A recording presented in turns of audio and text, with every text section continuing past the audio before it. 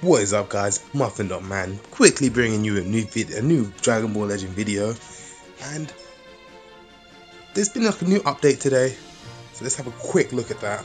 But basically, what it is for the pre-release for the campaign for part 2, they've actually given us the ability to use the XP and the money missions. So these two, so the XP, there's no limit on them. You can use them as many times as you want during today. I've done it at least 15 times. I ranked up loads of characters to level 1000.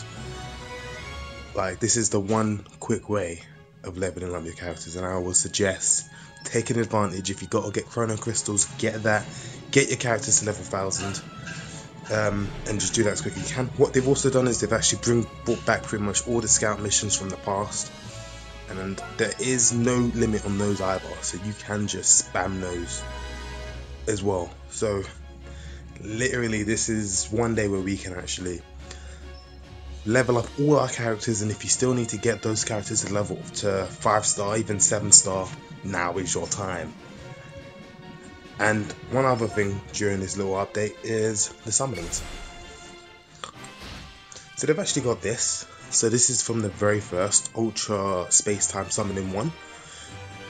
If you buy a consecutive summon, you get a sparking token, an ultra rare token. Basically, you can use that to get a sparking character for free.